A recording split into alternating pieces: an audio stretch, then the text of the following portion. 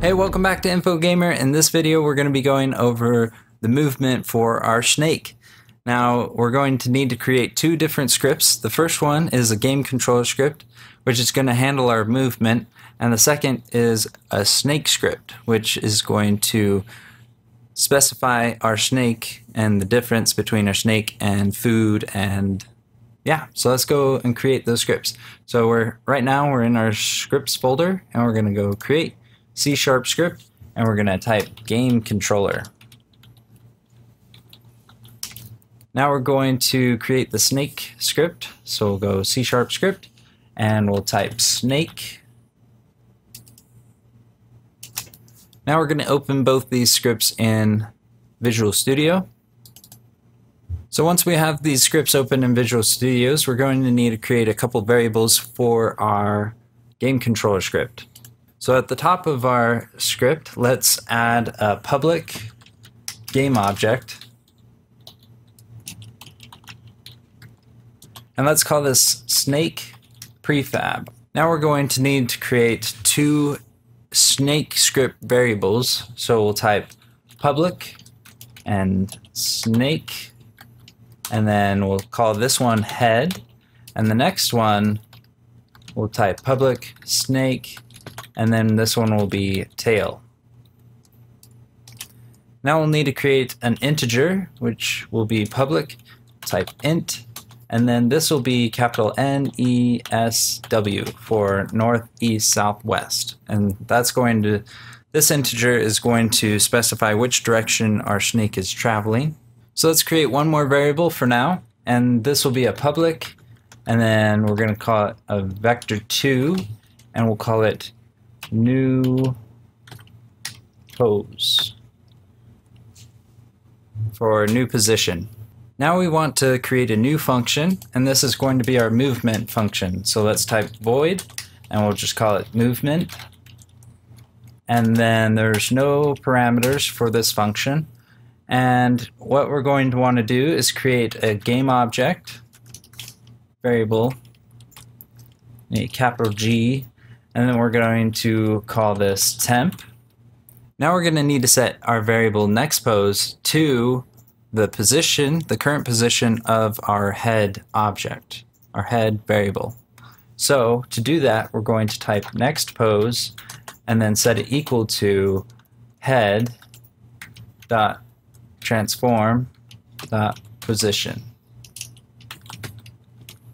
And I have capital head. I'm going to make all these lowercase real quick, except for my NESW.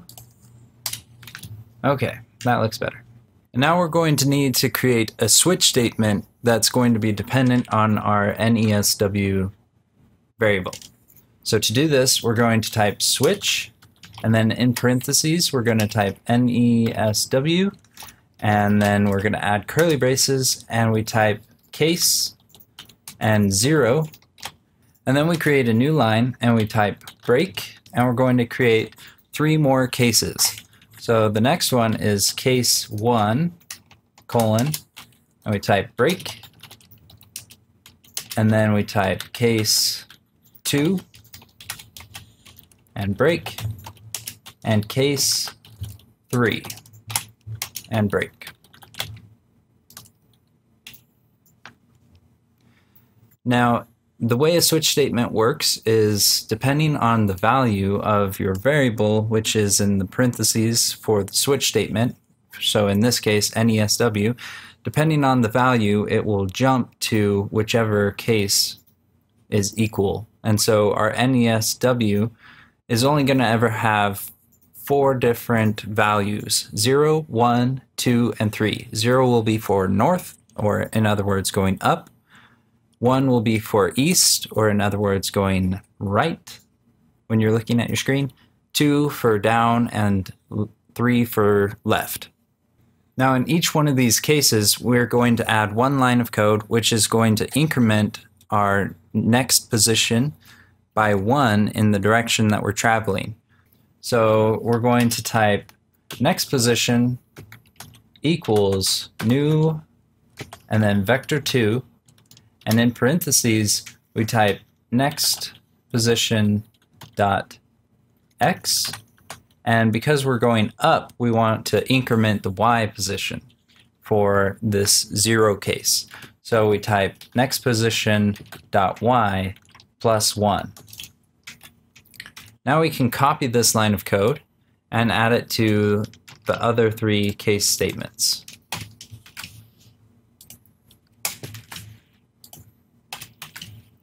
But we need to change the way it's incrementing the vector2, because if we leave it the same, it doesn't matter what direction it says we're traveling, we're going to be going up because we're incrementing by 1 in the y direction. So for east, if we're traveling to the east, which is right, we want to increment the x. So we'll add a plus 1 to the x. Then for going down, we want to subtract 1 on the y, and for going left, we want to subtract 1 from the x. Now the reason why we're doing this is because with our snake game, the way it moves, it doesn't move in one fluid motion from one position to another. It's more like jumping from one position to another. And since we're only incrementing by 1 unit, and our cube for our snake body is 1 unit across and 1 unit in width and length or whatever, it's going to look like it's growing 1 unit at a time. Now we need to jump outside the switch statement, and this is where we're going to instantiate a new cube in the new position. So let's go ahead and type temp for our temp variable for game object. We're going to set it equal to, and we're going to have to cast what we instantiate as a game object. So in parentheses we type game object, and then we type instantiate, and in parentheses we type our snake prefab, and then we have the next pose for the new position that we instantiate in, and then we want to do transform dot rotation, because we're going to attach this to a empty game object, and that game object is going to have a position of 0, 0, 0, and it's going to have a rotation of 0, 0, 0. And so all the cubes are going to be facing the same direction. Now, once we have that instantiation, there's going to be a couple more lines to this movement script, but we need to work on our snake script next. But before we do that, let's go ahead and just show you what this code is doing so far.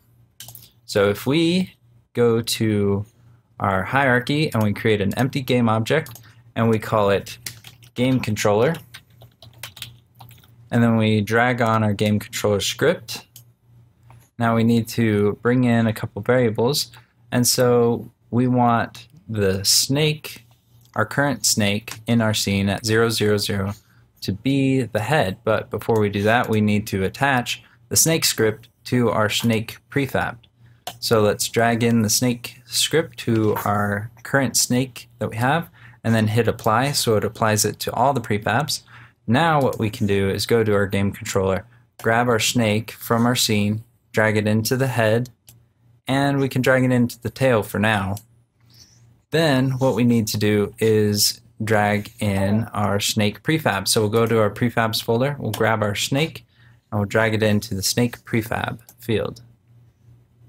Now we can leave NESW at 0 for now, and next position will be 0, 0 because our current cube is at 0, 0.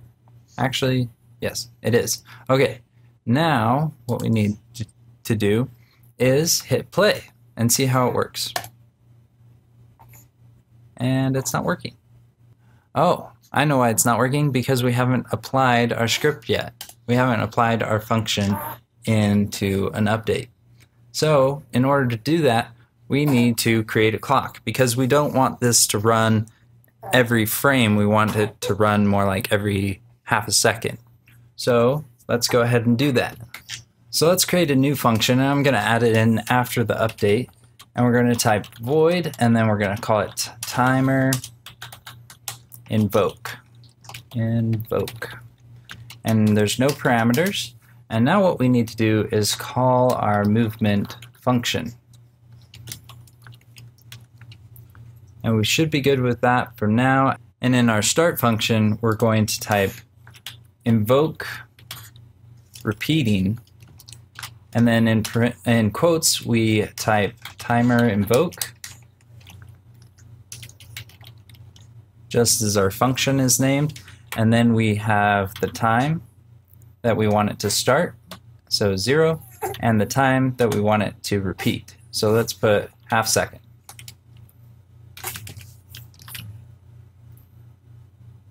And we need to add an F for float so that it registers the 0.5 as a float and not an integer.